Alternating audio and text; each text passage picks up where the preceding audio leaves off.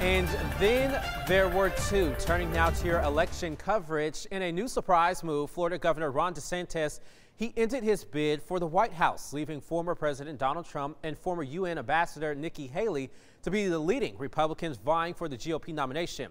And as Bree Jackson shows us, well, DeSantis' decision comes just one day before the New Hampshire primary.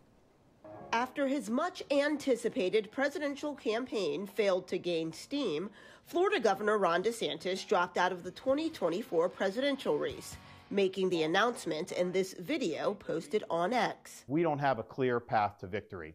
DeSantis was once seen as the most formidable opponent to former President Trump, who he's now endorsing. It's clear to me that a majority of Republican primary voters want to give Donald Trump another chance. Trump's campaign is using DeSantis' exit to focus attacks on former UN Ambassador Nikki Haley just days before Tuesday's New Hampshire primary. As you know, here in New Hampshire, Nikki Haley has made an unholy alliance with rhinos, never-Trumpers. Haley is not backing down, saying this is the GOP matchup that she's been fighting for. Can you hear that sound? That's the sound of a two-person race.